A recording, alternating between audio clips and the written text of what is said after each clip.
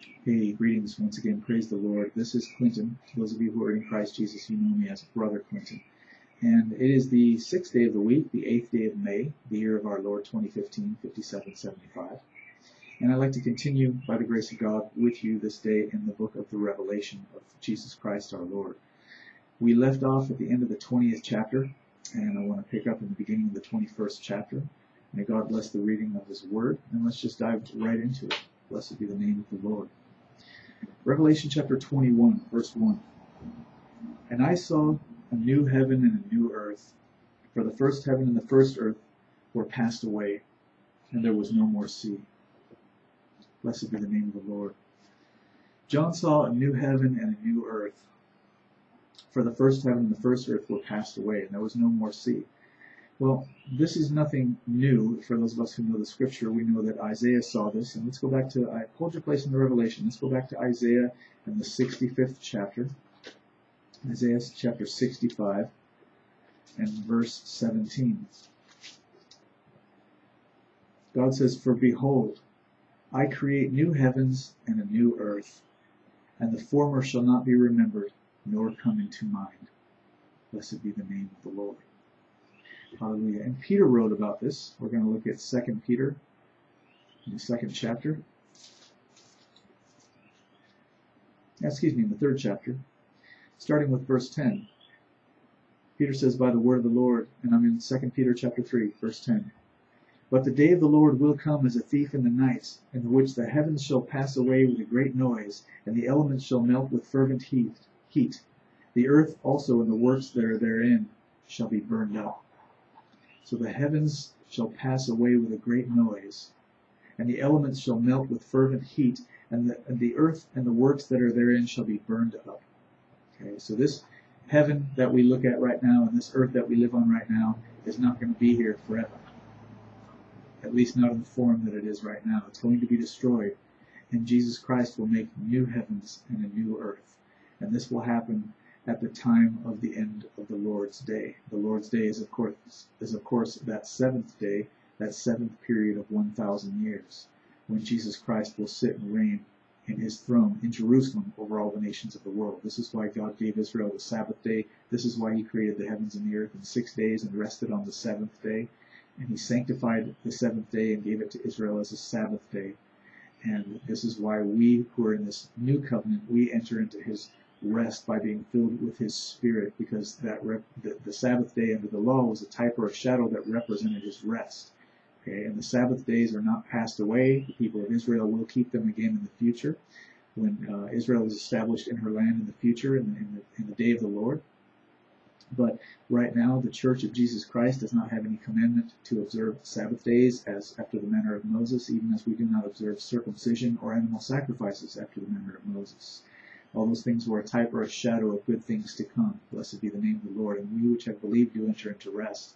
And in the 28th chapter of Isaiah, we can see that the rest and the refreshing is when we come into Jesus Christ and receive the gift of the Holy Ghost and speak with other tongues, as the Scripture prophesied that would happen. So there will be a new heaven and a new earth, and it will be at the time of the end of the Lord's day. The Lord Jesus Christ will sit and reign on His throne for 1,000 years. We just read about that in the 20th chapter of the Revelation. And then at the end of that time, Satan will be loosed out of his prison to go and deceive the nations in the four quarters of the earth, Gog and Magog, okay, which I believe are... Gog is a principality of wickedness, a satanic principality. And Magog is a word that means the nations of God, or the multitudes of God, the nations of God, more properly. So Gog is the principality of wickedness, and Magog is the nations that he has rule and control over. And they will go out to deceive the four quarters of the world, and God will destroy them with His judgment to protect His people. And then at the end of that time, the day of the Lord, there will come this. God will destroy the heavens and the earth. The heavens will be destroyed with a great noise, and the earth shall be burned up, and the works that are therein, and there will be a new heaven and a new earth, and the former things shall not be remembered, nor come into mind. Blessed be the name of the Lord. So John says, And I, John, saw the holy city, New Jerusalem, coming down from God out of heaven, prepared as a bride adorned for her husband. Now I'm going to read a couple of verses, and then I'm going to go kind of back over them and explain some things to you, because it's very important that we in the Church of Jesus Christ understand these things. And I, John, saw the holy city, New Jerusalem, coming down from God out of heaven, prepared as a bride adorned for her husband. And I heard a great voice out of heaven saying, Behold, the tabernacle of God is with men, and he will dwell with them, and they shall be his people, and God himself shall be with them, and be their God. And God shall wipe away all tears from their eyes, and there shall be no more death, neither sorrow, nor crying, neither shall there be any more pain, for the former things are passed away. And he that sat upon the throne said, Behold, I make all things new. Blessed be the name of the Lord. Who is this bride? Who is this city? Hallelujah, that is as prepared as a bride adorned for her husband. Well, let me read you a couple of passages from the scripture. Help me out on this, Father, please, in Jesus' name. Hallelujah. In Ephesians, if we go to the letter to the Ephesians, in the 2nd chapter, hallelujah. Blessed be the name of the Lord. His word is so perfect. Hallelujah. In the 2nd chapter, and we're going to start in verse 19. Okay? Ephesians chapter 2, verse 19 and following. Paul says by the Holy Ghost, Now therefore ye are no more strangers and foreigners. And of course this letter is written to the church. Okay, if you have any questions about that, let's go back to Ephesians chapter 1, verse 1. Paul, an apostle of Jesus Christ, by the will of God, to the saints which are at Ephesus, and to the faithful in Christ Jesus. That's who this letter is addressed to. So that's who he was talking to. Now therefore ye are no more strangers and foreigners, but fellow citizens with the saints, and of the household of God. Okay, what's a household? Well, that's your house and the things that happen in that house. Your wife, your children, the events of your household, the order of your household, the things that come to pass in your household, the things that need to be planned in your household, the things that are eaten and prepared in your household. Everything that I've just mentioned is part of your household. And the house is the building, and the household is the life that is carried out in the building and the people that belong to it.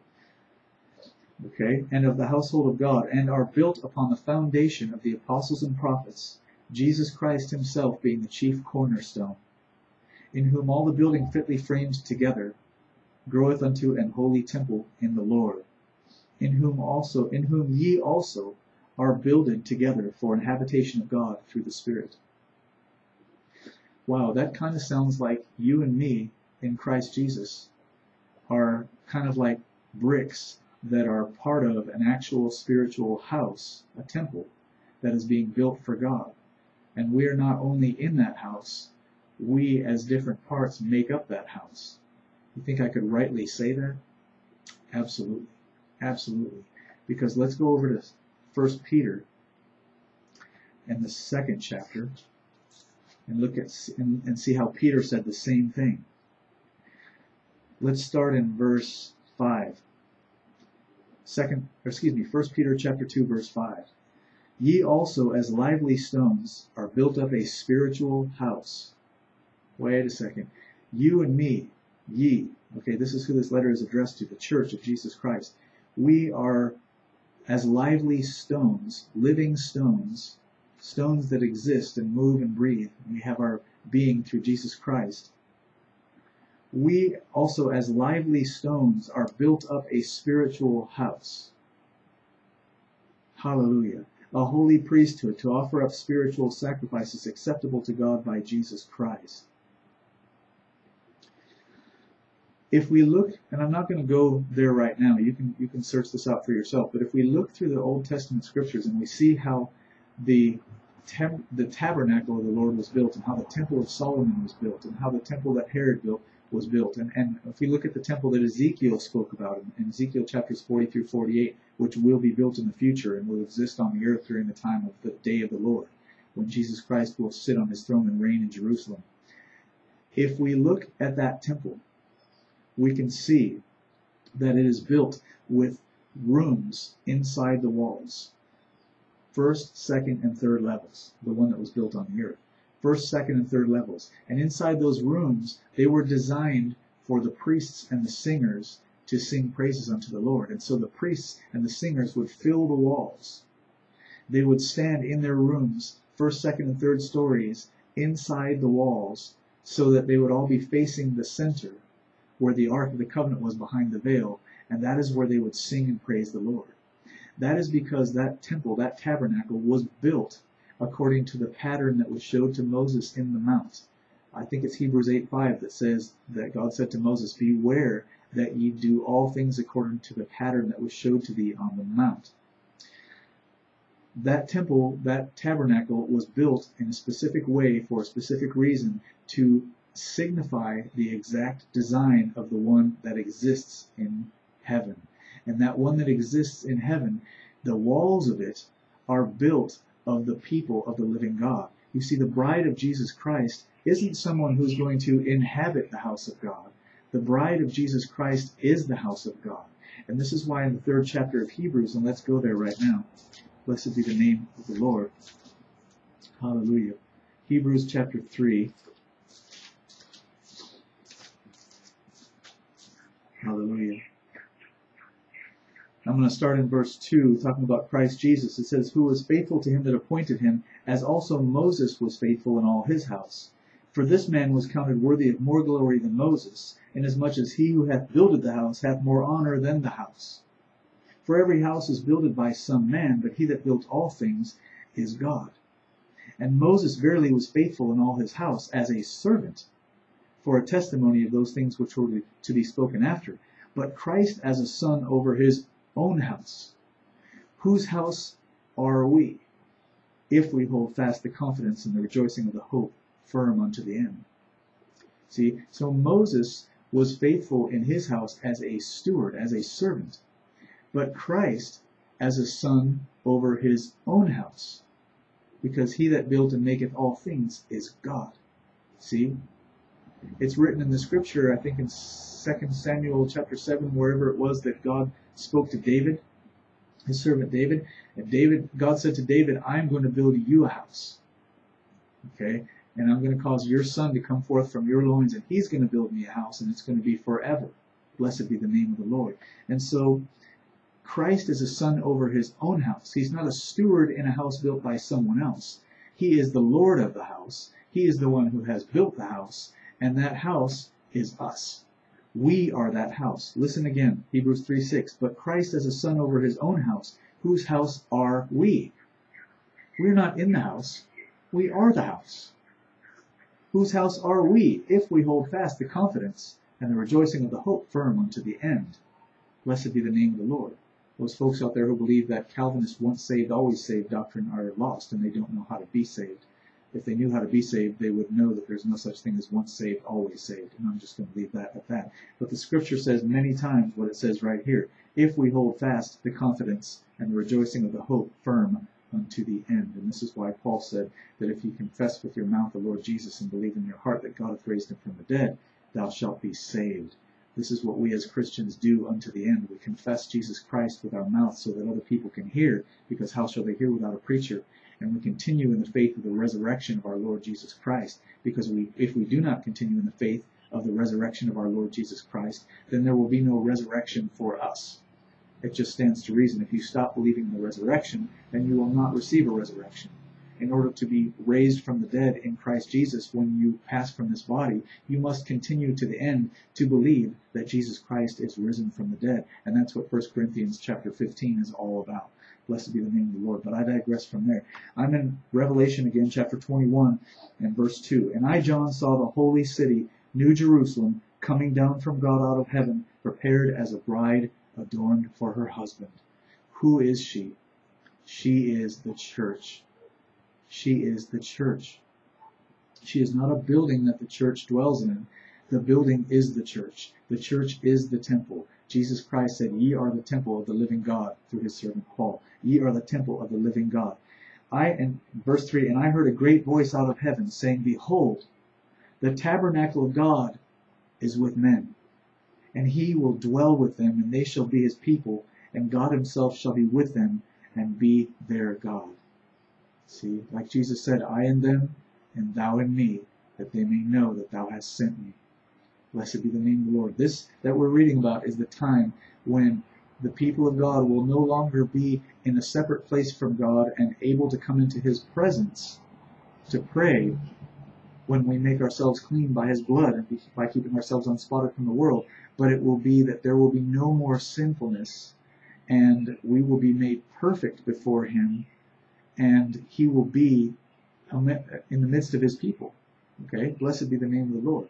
Behold, the tabernacle of God is with men, and he will dwell with them, and they shall be his people, and God himself shall be with them and be their God. Now, in the Old Testament, the people of Israel, they had God dwelling near them, among them. Okay? The tabernacle was pitched afar off, outside the camp. And God dwelt with them. No, not with them, excuse me. Among them, okay? Among them. Not in the midst of them, but among them. And now, that the New Testament has come, God dwells in his people. God said, I will dwell in them and walk in them, and they will be my people, and I will be their God. But the time is coming when God will dwell with his people, and there will be no more sins to be forgiven. There will be no more transgressions. There will be no more sinners. Sinners will be destroyed out of it. And the only ones that remain will be those that are holy. And this is why Jesus Christ said in Mark chapter 9, verse 1, Verily I say unto you, there be many that stand here which shall not taste of death until they see the kingdom of God come with power. May the Lord minister those words to you in Jesus' name. Hallelujah. Sinners shall be destroyed out of the kingdom. At the end of the Lord's day, at the end of that period of 1,000 years called the Lord's day, Jesus said that the angels would be sent forth to gather out the tares and burn them in the fire. Okay? At the end of that time called the Lord's day, the angels of the Lord will be sent among his kingdom to gather out those that are sinners and those that are transgressors among them. And the only ones that are left will be the saints. And the heavens shall be destroyed with a great noise, and the earth and the works that are therein shall be burned up, and God will make a new heaven and a new earth. And before he makes that new heaven and a new earth, he's going to make sure that the things that have happened in this earth because of sin don't happen again in that heaven and that earth. Pardon me. So sin from its root has to be pulled out. And that's what's going to happen at the end of the day of the Lord. Hallelujah. And then it says, And I heard a great voice out of heaven, Behold, the tabernacle of God is with men, and he will dwell with them, and they will be his people, and God himself shall be with them and be their God. And so there will be no more sacrifices, no more confession of sins, no more having to come into a certain place to have fellowship with the Lord. He will be with his people, and we will be with him, and he will be our God, and we shall be his people. Blessed be the name of the Lord. Verse 4, And God shall wipe away all tears from their eyes, and there shall be no more death. Okay, no more death, because death will be destroyed in a lake of fire. Remember, that was the second death. Hallelujah. And there shall be no more death, neither sorrow nor crying, neither shall there be any more pain. For the former things are passed away. Praise the Lord. All these things that I just read about, all these things that we experience in this world throughout our lives, until the time that we lay down this flesh, all those things shall be passed away. Passed away. What does passed away mean? What does it mean when a person is passed away? It means they're gone. It means they're never coming back. They're not going to be here anymore. They're gone. They're done. You can think about them, but they don't exist anymore, and they will never be there again. That's what passed away means. It's passed away. It's gone. 5, verse 5. Pardon me. And he that sat upon the throne said, Behold, I make all things new. And he said, Write unto me, for these words are, and he said unto me, Write, for these words are true and faithful. Jesus is going to say, Behold, I make all things new. This old heaven, the old earth, and all the sin that was with it, and everything that we've known in this life, other than the Word of God, it's all going to be gone, passed away. And Jesus is going to make all things new. Hallelujah. And he said unto me, Write, for these words are true and faithful. Hallelujah. And he said unto me, It is done. It is done. And I love this, because the Bible says, In the beginning was the Word. And the Word was with God, and the Word was God. The Word that we're reading, the words that are written on these pages, this is the Word. And it was with God from the beginning.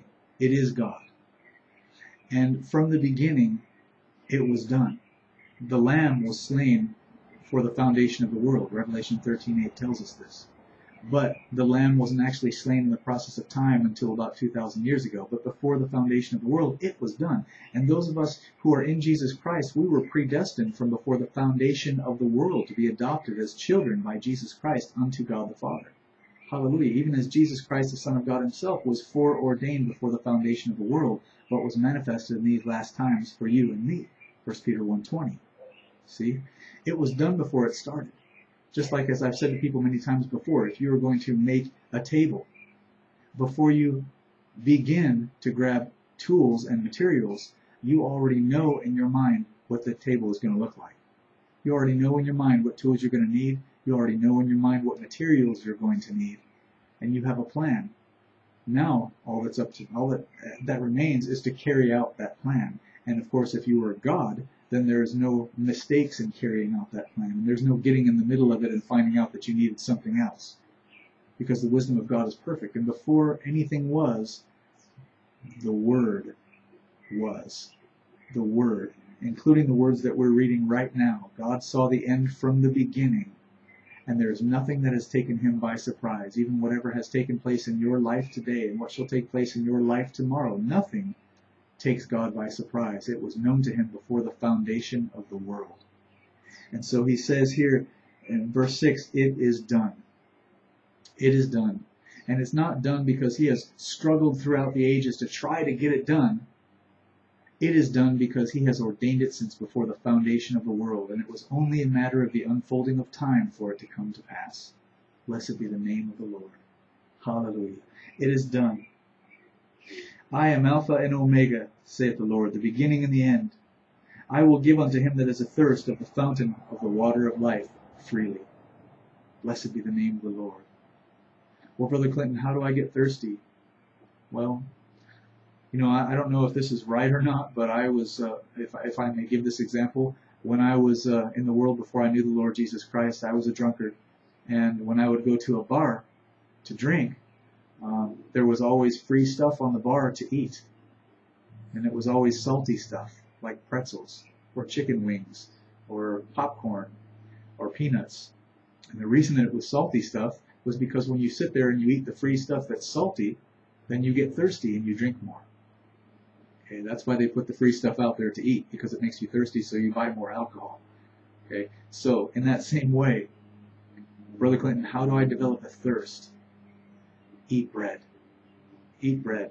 And Jesus Christ said, I am the bread that came down from heaven, that you may have eternal life. The bread that cometh down from heaven will give you thirst. The more you eat this bread, the more you will have the thirst that you need to thirst for righteousness and to thirst for the fountain of the water of life freely. That's a little nugget that I've given to you just now. Blessed be the name of the Lord.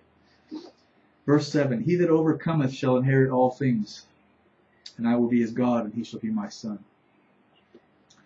You know, I'm reminded of a verse in John in the 6th chapter. No, excuse me, in the 16th chapter. Blessed be the name of the Lord.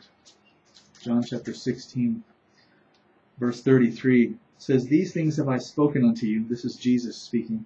These things have I spoken unto you, that in me ye might have peace. In the world ye shall have tribulation, but be of good cheer. I have overcome the world.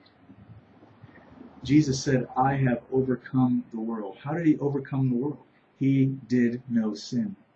He did no sin. There was no sin in him. He did no sin. He was the sinless one. Why was he raised from the dead? Why is it not possible for death to hold him, as Peter said in the 2nd chapter of Acts? It was not possible for death to hold him because death was created for the wicked. And the reason that Jesus Christ is risen from the dead is because he was innocent when he died. And the fact that we can receive of his Spirit today because he is risen from the dead is proof of the fact that he was innocent when he died. He did no sin. There was no sin in him. He overcame. He said, I have overcome the world. The world, meaning the world system. Satan is the god of this world. It's written in the book of Ephesians. He's the prince of the power of the air and the god of this world. 2 Corinthians, I believe, chapter 10. Satan is the god of this world. And this world is filled with everything that will draw you away from the Word of God and cause you to sin, to cause you to lust after things that are not after the Word of God. the combination of the God of this world and the influence of this world, and the fact that you and I have sin in our members, and our flesh lusts after sin, the combination of those two things causes us to be powerless to keep the Word of God unless we have the law of the Spirit of life in Christ Jesus reigning in us, which has set us free from the power of sin and death, so that we can keep the law which we desire to keep in our mind. Blessed be the name of the Lord. And you can read about that in the 7th chapter of Romans if you like. Blessed be the name of the Lord. But Jesus said, I have overcome the world. Well, let's go back to Revelation chapter 21, verse 7. He that overcometh shall inherit all things. Now, there are many of you who say in the churches, well, Jesus Christ overcame the world, and he's the heir, he's the sinless one, and he died for me, so I can go to heaven no matter what I do. No, no, no, no. You're not saved no matter what you do. Jesus Christ died and rose again so that you could be saved from the power of sin. And if you will obey his gospel by believing on his name, repenting from your sins, being baptized in the name of Jesus Christ for the remission of your sins, and receiving the gift of the Holy Ghost, which is Jesus Christ in you, the hope of glory, then you have power over sin, so that you're no longer a sinner, but a saint, and you are able to overcome. And if you abide in that power, if you abide in his word and his word in you, if you abide in the gospel of Jesus Christ, if you keep yourself unspotted from the world, then the blood of Jesus Christ cleanseth you from all sin, and we have fellowship one with another.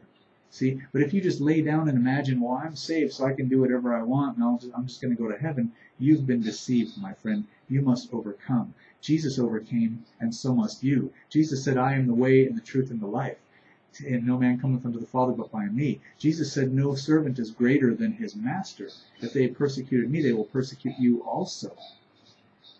Jesus did not go to the cross to be the only one to suffer and then give us some ridiculous promise that we would never have to suffer anything, and all we have to do is just believe and say a sinner's prayer and we're going to heaven. That doctrine is nowhere in the Scripture. It's imaginary. It came from hell, basically. It doesn't exist in the Scripture anywhere. The Bible says that the gospel of Christ is the power of God unto salvation to everyone that believeth.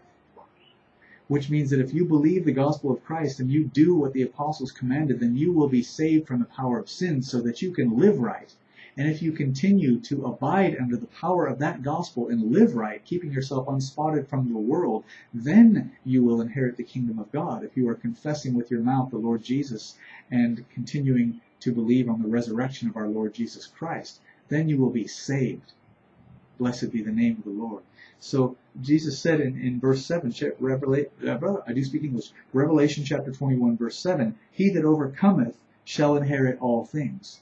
He that overcometh. Okay? Who is he that overcometh but he that believeth that Jesus is the Christ? This is written in 1 John. Where is it? In verse chapter 5. I believe. Yes, for whatsoever, chapter 5, verse 4, for whatsoever is born of God overcometh the world. And this is the victory that overcometh the world, even our faith.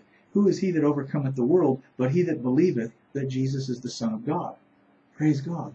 Now, does this mean that if you just simply agree with the fact that Jesus is the Son of God, that you have overcome the world? No, of course not. Okay, read the rest of the Scripture. Let's go to 1 John chapter 3 and verse 6. Whosoever abideth in him sinneth not. Whosoever sinneth hath not seen him, neither known him. Little children, let no man deceive you. He that doeth righteousness is righteous, even as he is righteous. He that committeth sin is of the devil, for the devil sinneth from the beginning. For this purpose the Son of God was manifested, that he might destroy the works of the devil. So when we read in 1 John chapter 5, who is he that overcometh the world, but he that believeth that Jesus is the Son of God? That does not mean that the fact that you simply agree that Jesus is the Son of God means that you have overcome the world. What it means is if you believe that Jesus is the Son of God, then you're going to obey his gospel, you're going to obey his word, you're going to keep yourself unspotted from the world, you're going to do what he commanded you to do and abstain from that which he commanded you not to do, and therefore you will overcome. And in Revelation chapter 21, verse 7, Jesus says, he that overcometh shall inherit all things. Blessed be the name of the Lord. And I will be his God, and he shall be my son. Hallelujah. Verse 8, but the fearful and unbelieving and the abominable and murderers, and whoremongers, and sorcerers, and idolaters, and all liars shall have their part in the lake which burneth with fire and brimstone, which is the second death. Hallelujah. Now let's look at some of these things. The fearful. Okay? The fearful. Are you in an army? If you are a Christian, the answer is yes. You serve the Lord Jesus Christ. You carry with you the sword of the Spirit, the helmet of salvation, the breastplate of righteousness, the shield of faith, the shoes of the preparation of the gospel of peace, the belt of truth. You have the armor of God on you. Okay, why do you have armor on? Because you're a soldier. Okay, no man that warreth entangleth himself with the things of this life, that he may please him who hath chosen him to be a soldier. Okay, if you're a Christian, you're a soldier. If you're a soldier, you ought not to be fearful. If you're a soldier and you're fearful, you're going to be a disgrace to your commanding officer. You're going to be a danger to those fellow soldiers that are with you, and you are going to lose your life on the battlefield, and you're not going to make it to the finish line. Okay, you cannot be fearful. If you're fearful for your life, you will lose it. Jesus said, if you seek to save your life in this world, you will lose it. But if you lose your life in this world for his sake and the gospel's, you will save it. Okay? So if you are afraid to die, you don't know Jesus Christ. If somebody stands in front of you with a sword or with a shotgun threatening to cut your head off unless you deny Jesus Christ, if you have fear of that weapon or of that person, then you do not know the Lord Jesus Christ, you do not believe his word, and you do not believe in the resurrection. Okay? So therefore, it would behoove you to do whatever you can to try to get that person not to kill you, because if he does, you're not going to inherit the kingdom of God if you have fear. But if you know the Lord Jesus Christ, you know that he is the Almighty God, and you know that that sword in your enemy's hand, that man who has a sword in his hand, or that guillotine, or that shotgun, or whatever, he's threatening to take your head off. If you know the Lord Jesus Christ, you view that as your graduation. You view that as your graduation. One great man of God said when he was about to be thrown to the lions, he didn't say, oh my God, I'm going to die. He said, now do I begin to be a disciple. And he embraced the opportunity to lay down the flesh and achieve the resurrection and obtain the resurrection.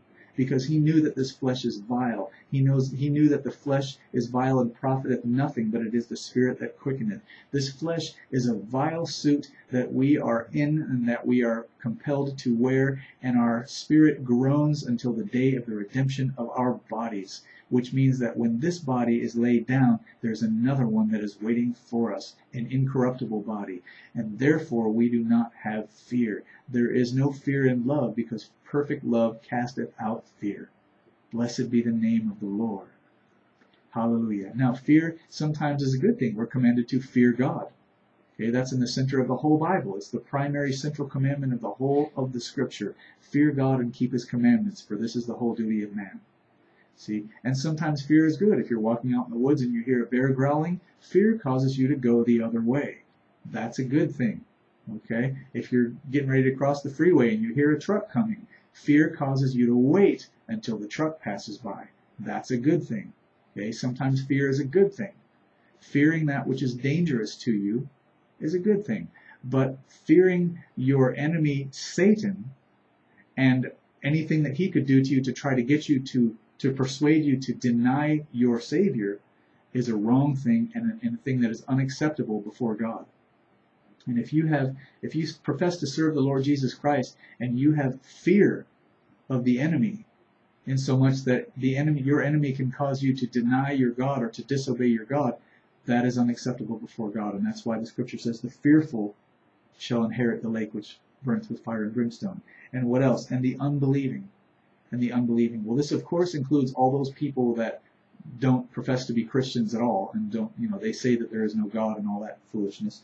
But it also includes those in the Church of Jesus Christ who do not believe his word. Okay, the people of Israel were the chosen people of God, remember? Let's go, hold your place in Revelation 21, and let's go to the Psalms chapter 95. Hallelujah. And let's read from verse 8. Well, from the middle of verse 7, it says, "Today if you will hear his voice," and the writer of Hebrews quoted this. "Today if you will hear his voice, harden not your heart as in the provocation and as in the day of temptation in the wilderness." What is provocation? when you provoke someone to anger, when you poke someone and slap someone and speak evil of someone and do whatever it takes to try to provoke someone, to try to get them to smack you down, to try to get them angry, to try to get them to attack you, to try to get them to do something evil to you. That's what it means to provoke. Provocation is what the people of Israel offered unto God in the wilderness. Harden not your heart as in the provocation and as in the day of temptation in the wilderness, when your fathers tempted me, proved me, and saw my work. 40 years long was I grieved with this generation, and said, it is a people that do err in their heart, and they have not known my ways, unto whom I swear in my wrath, that they should not enter into my rest. And the writer of Hebrews quoted this passage of Scripture, and he said that they did not enter into God's rest because of their unbelief. But wait a minute, they were the people of God. They were the chosen people of God. They were the apple of his eye. They saw the miracles that he did. They saw the Red Sea open up. They saw Pharaoh and all of his host washed away in the sea. They saw the plagues of God come upon the people of Egypt. And they would not believe, because God told them, I want you to go over there into that land and take it. And they sent spies over there into the land, and the spies came back, and 10 of them out of the 12 said, oh no, we can't take it. The people are too big.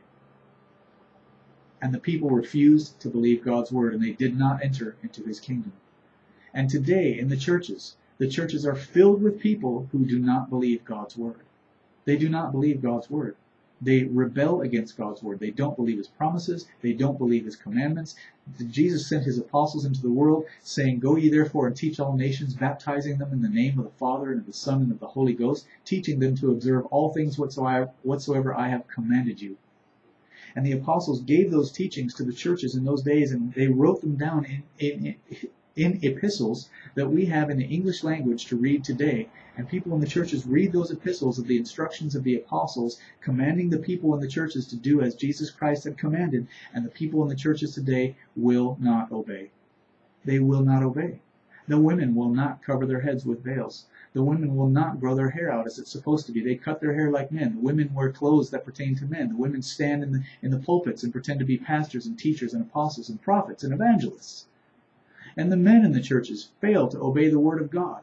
And they are whoremongers, and they are unholy, and they are wicked, and they are covetous, and they are idolaters, and all the things that we're about to talk about in the next few minutes here. The people in the churches today will not obey the word of God. They will not obey the word of God. They turn to witchcraft and sorcery and astronomy and astrology and false religions and doctrines of devils and the nonsense of theology rather than believing the word of God. And the unbelieving shall have their part in the lake which burneth with fire and brimstone. This is the word of God. Blessed be the name of the Lord. If you read God's word and you don't believe it, you are condemned. That's it. It's just that simple.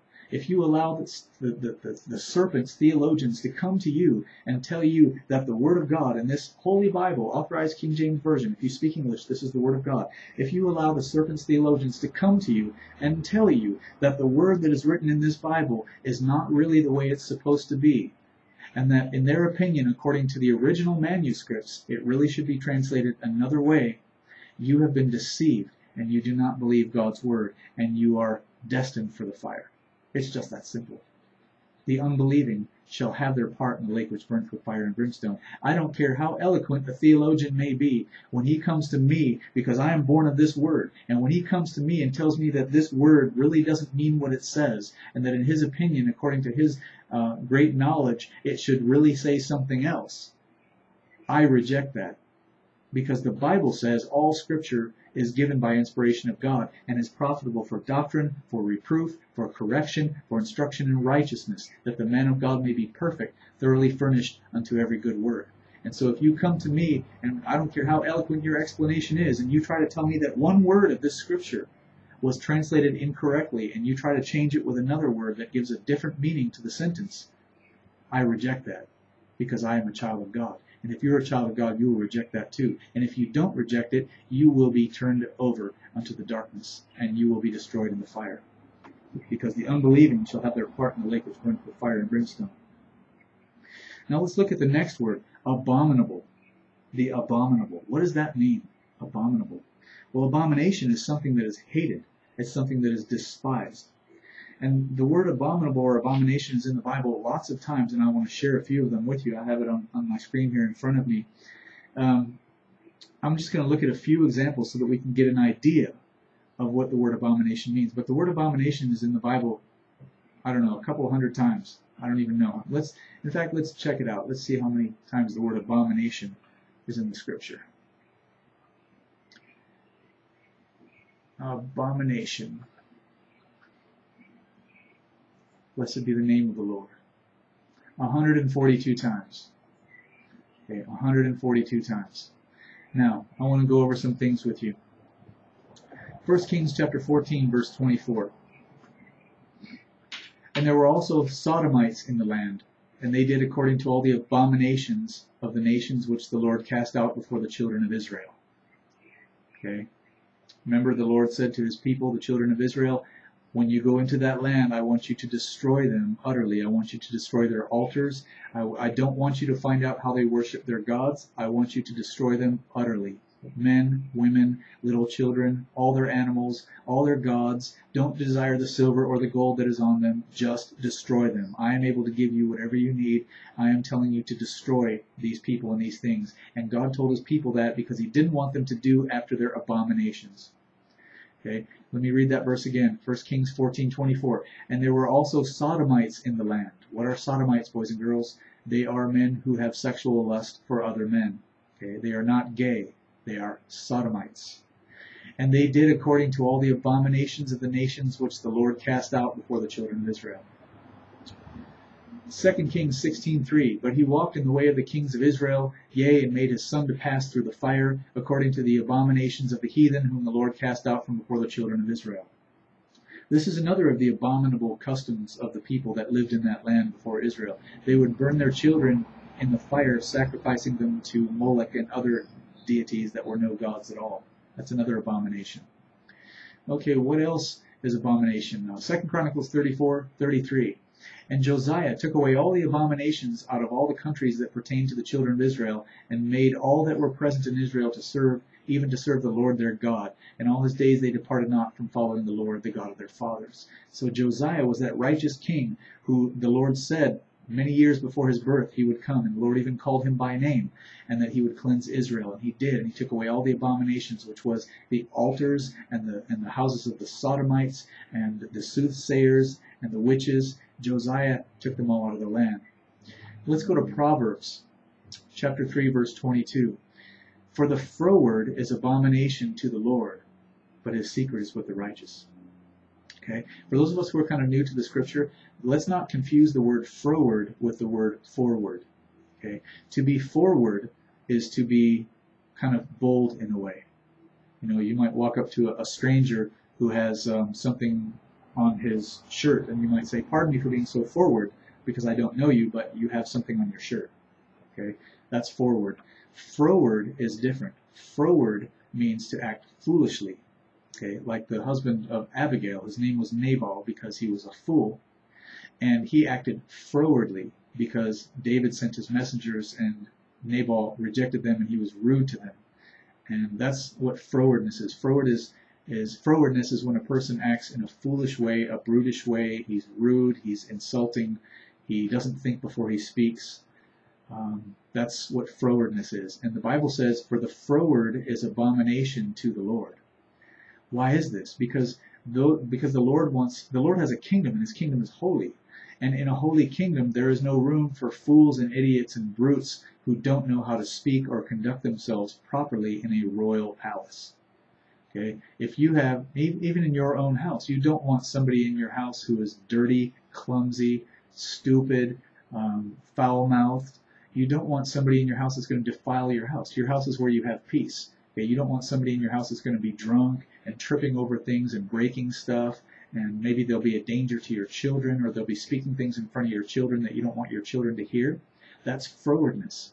And even as you don't want a person like that in your house to defile your house, neither does the Lord want a person like that in his house to defile his house. His house is holy, and he has prepared it for them that love him, to be a glory to him and to his saints, for the riches of the glory of his inheritance in the saints. And so frowardness has no place in his kingdom, and therefore the froward is abomination to the Lord. Proverbs chapter 11, verse 1. A false balance is abomination to the Lord, but a just weight is his delight. Okay, what is a false balance? Well, in the days when people used to create or conduct commerce by using actual money, which is silver and gold or copper or whatever was, a metal that was worth money, they would measure that on a scale. A certain item, say a watermelon, would be, an ounce of silver, so to speak. Just for example, I don't know if that's a fair price, but if it were an ounce of silver, so you would take out an ounce of silver and you would put it on the scale, and the man would have a weight that weighs 1 ounce, and he would put it on the other side of the scale to make sure that your silver weighs 1 ounce. Okay.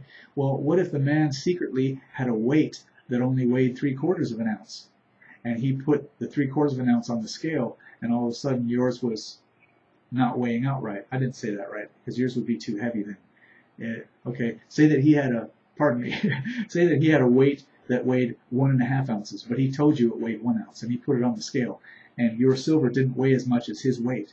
So he would say, well, you still owe me another 1/2 ounce. See, he would be tricking you, he'd be lying to you, he'd be stealing from you because he used a false weight.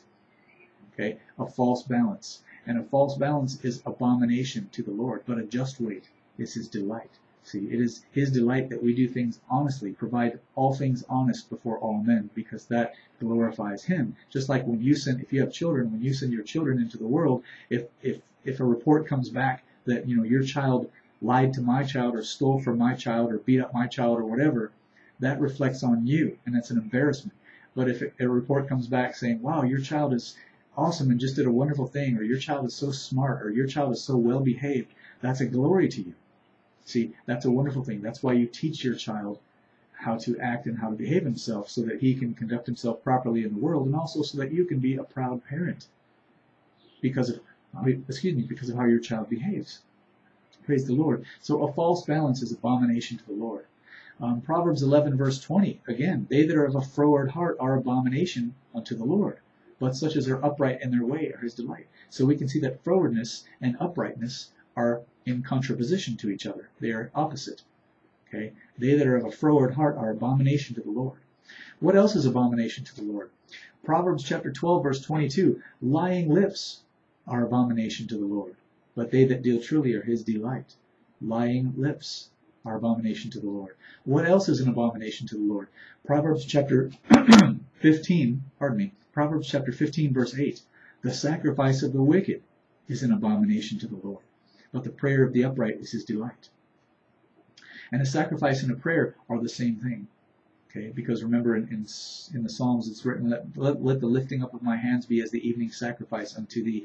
A prayer to the Lord is the same thing as a burnt sacrifice. In the same way that an animal was burnt on the altar and the smoke would rise up and it would be a sweet savor unto the Lord, if the people of Israel had offered it with the right intents in their heart and according to the law, then it would be a sweet savor unto the Lord. And so it is when we dwell in righteousness according to his gospel and the power of his gospel, and we make prayers unto him. The prayer of the upright is his delight, but the sacrifice of the wicked is an abomination to the Lord. You see, if you're not in Jesus Christ, if you're not living in accordance with his word, I don't care if you go to church or not, if you're not living in obedience to Jesus Christ, and you get on your knees and pretend somehow that you are, and offer your praise and sacrifices and your prayers and your lifting up of your hands and your singing and all your worship unto him, it is filth unto him. It is abomination unto him. He wants nothing to do with it. He hates it. And that's why he said unto Israel in the first chapter of Isaiah, concerning their sacrifices, the very same thing. In Isaiah, in the first chapter, blessed be the name of the Lord. And I'm going to begin in verse 10. Hear the word of the Lord, you rulers of Sodom. Oh my goodness. He speaks to the people of Israel and he calls them Sodom. Oh my. Hear the word of the Lord, you rulers of Sodom. Give ear unto the law of our God, ye people of Gomorrah. To what purpose is the multitude of your sacrifices unto me, saith the Lord? I am full of the burnt offerings of rams and the fat of fed beasts, and I delight not in the blood of bullocks or of lambs or of he-goats. When ye come to appear before me, who hath required this at your hand to tread my courts? Bring no more vain oblations. Incense is an abomination unto me. The new moons and Sabbaths, the calling of assemblies, I cannot away with. It is iniquity. Even the solemn meeting, your new moons and your appointed feasts, my soul hateth. They are a trouble unto me. I am weary to bear them. And when you spread forth your hands, I will hide mine eyes from you. Yea, when you make many prayers, I will not hear. Your hands are full of blood. And then God says, wash you, make you clean, put away the evil of your doings from before mine eyes. Cease to do evil, learn to do well. Seek judgment, relieve the oppressed, judge the fatherless, plead for the widow. Come now, and let us reason together, saith the Lord. Though your sins be as scarlet, they shall be as white as snow. Though they be red like crimson, they shall be as wool. If ye be willing and obedient, ye shall eat the good of the land. But if ye refuse and rebel, ye shall be devoured with the sword, for the mouth of the Lord hath spoken it. Praise the Lord. So the sacrifice of the wicked is an abomination to the Lord. I don't care how good of an orator you are, and I don't care how good you can cry when you pray to the Lord, and I don't care how good you can sing. I should say how well you could sing. I don't care what kind of a performance you put on, whether it be in the public, in church, or in your prayer closet at home. If you are not walking in obedience to the Lord, your prayer is an abomination to Him. The Lord is far from the wicked, but He heareth the prayer of the righteous. That's, I believe, in Proverbs 29. But Proverbs 15:26. The thoughts of the wicked are an abomination to the Lord, but the words of the pure are pleasant words. The thoughts of the wicked. Now, does this mean, I need to explain this, does this mean, Brother Clinton, that if I'm in prayer, or if I'm just doing anything, and I have an unclean thought in my head, that I'm an abomination? No, that's not what it means, because we live in a world full of uncleanness, and this body is full, its members are full of wickedness, and it is possible for us, even in the midst of prayer, to have an unclean thought. Just like a pornographic movie, it'll just come into your head. Okay? It is possible to have a thought like that. Now, when that thought comes, you have a choice. You can cast down that thought. You can say, I cast down that thought in the name of Jesus Christ, for it is written, and replace it with the Word of God, or whatever that thought might be. You know, if it's a thought about fornication, then say it is written, the body is not for fornication, but for the Lord, and the Lord for the body, and that thought will leave. Okay? Or if it's a thought about doing violence to someone, okay, I cast down that thought in the name of Jesus Christ, for it is written, recompense to no man evil for evil. Get thee behind me, Satan. I cast that thought down in Jesus' name, and that thought will leave. But if you meditate on it, Jesus said, out of the abundance of the heart the mouth speaks, and out of the heart of man proceed evil thoughts, fornications, adulteries, an evil eye, blasphemy, and so on and so forth. So if you just leave that thought there and meditate on it until it comes to the point of fruition, then it is wickedness. And that's what this is talking about. Proverbs chapter 15, verse 26. The thoughts of the wicked are an abomination to the Lord. This is not referring to a passing thought that comes into your mind and you cast down and walk away from it. It's talking about machinations, imaginations. It's talking about you sitting there imagining these things and meditating on them and mulling them over in your mind. Okay? The thoughts of the wicked are an abomination to the Lord, but the words of the pure are pleasant words. Praise the Lord. What else is abomination to the Lord? Hallelujah. Proverbs chapter 16:5. Everyone that is proud in heart is an abomination to the Lord. Though hand join in hand, he shall not be unpunished. Pride. Everyone that is proud in heart is an abomination to the Lord. Period. Hallelujah. And again, Proverbs chapter 20, verse 10. Diverse weights and diverse measures. Both of them are alike abomination to the Lord. Hallelujah. Now let's look at Isaiah chapter 66, verse 17. They that sanctify themselves and purify themselves in the gardens behind one tree in the midst, eating swine's flesh and the abomination and the mouse, shall be consumed together, saith the Lord. Okay. Blessed be the name of the Lord. This is talking about pagan religions, pagan customs, pagan sacrifices.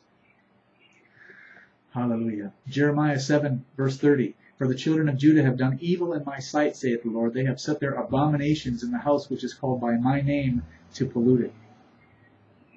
Well, Brother Clinton, I've never done that. Haven't you? Okay. And I'm not accusing you, whoever you are on the other side of this camera. Okay, but I'm saying, okay, you profess to be a Christian. Do you have a crucifix in your house? Do you have a picture of an imaginary Jesus in your house, that Catholic ark that's supposedly Jesus Christ, which has nothing to do with Jesus Christ? Do you have a stack of pornography under your bed? Do you have books in your house on witchcraft, astrology, pharmacology? Okay, these are just a few examples. They have set their abominations in the house which is called by my name to pollute it. When you go to your thing called a church, is there a crucifix statue in your church house? Is there? Is there, if you're a Catholic, is there a glass coffin with a bloody statue of a dying man in it that you pretend is Jesus Christ? Is there a man in your church house with a costume who calls himself by a title like Reverend this or Bishop that? Those are abominations. See, they have set their abominations in the house which is called by my name to pollute it. Blessed be the name of the Lord. And that's just a few examples of what abominations are to the Lord, or what things are abominable to the Lord. And in Revelation 21 verse 7 says, in verse 8 it says, but the fearful and unbelieving and the abominable, these shall have their part in the lake which burneth with fire and brimstone. Okay? So if you want to make sure that you're going to enter into the kingdom of God, you need to know what is abominable to the Lord, and you need to keep yourself from that. Hallelujah. Let's look at what else it says. And murderers. Murderers. Well, what is a murderer? Well, obviously a murderer is someone who kills another person. But there's more to it than that, because the Bible says, whosoever hateth his brother is a murderer. Jesus said, if you hate your brother without a cause, and you say unto him, Raka, you will be in danger of the judgment. Okay? So murderers, a murderer is someone who hates his brother. Now, who is my brother? Just like a man said to the Lord, who is my neighbor? Someone said, who is my brother? And Jesus said, my mother and my brethren are these that hear the word of God and do it. Okay? So your brother is someone who is in covenant with the Lord Jesus Christ with you. Not that that gives you an excuse to be hateful towards people that are outside the covenant, because the scripture says, honor all men, love the brotherhood, fear God, honor the king. Okay? Honor all men. Peter said this. Love the brotherhood. Okay? You love the brotherhood in a different way than you have love for all men, but still you honor all men. Okay? We are not to walk in hatred. We are to walk in love. Blessed be the name of the Lord. And whosoever hateth his brother is a murderer, and no murderer hath eternal life abiding in him. John said this. Okay? Let's move on. Whoremongers. Whoremongers. Now, I don't usually get into Greek very much, but this will kind of help you out. It doesn't change the meaning of the word at all. It just kind of gives you a little better understanding of the word whoremonger, because most people don't use the English word whoremonger. The word whoremonger is translated from the Greek word pornos. A porno is someone who is a whoremonger. Okay? A porno is someone who is a whoremonger. A whoremonger is someone who has uncontrollable sexual urges and just desires to be with anyone that he can to always fulfill his lusts. Lascivious. Okay? And Paul said to Timothy, he said, and I don't remember exactly where it was right now, but he said, of such are these that creep into houses and lead captive silly women laden with diverse sins, or laden with sins and diverse lusts, ever learning and never able to come to the knowledge of the truth. Whoremongers. These will not inherit the kingdom of God. They will inherit the lake of fire, that burns with fire and brimstone. And sorcerers. Sorcerers. What is a sorcerer? A sorcerer is a practicer of magic. Okay? A practicer of magic. Witchcraft. What is included in witchcraft that a lot of people don't know about? Okay? There is a term that we have in our English language, which is not an English word, that we use all the time, and that word is pharmacy. Pharmacy is a Greek word that was injected into the English language to distract people's attention away from the fact that the man that we call a pharmacist is a witch doctor. Okay? I'm not being over dramatic. I'm not exaggerating. A pharmacist is a witch doctor. These are two words that mean the same thing. The thing is that pharmacist, that word pharmacist, has been injected into our language by the god of this world, Satan, in order to distract people away from the fact that a pharmacist is a witch doctor.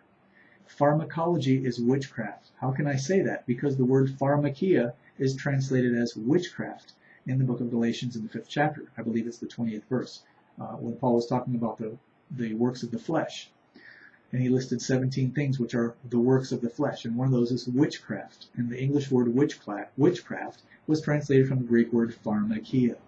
Pharmakia is pharmacology, and it is witchcraft. The use of chemicals and potions in order to cure sicknesses is witchcraft. And if you use that to cure sicknesses, you are a sorcerer. If you mix those things to sell them to other people, you are a sorcerer. If you're a doctor who prescribes those things to other people, you are a sorcerer. And if you are a sorcerer, you will not inherit the kingdom of God. It's just that simple. Blessed be the name of the Lord. Sorcerers. I'm going to cut this video short right now, and the reason is because it's beginning to rain and I have something I need to do outside, but I'm going to continue in just a few short minutes. Blessed be the name of the Lord.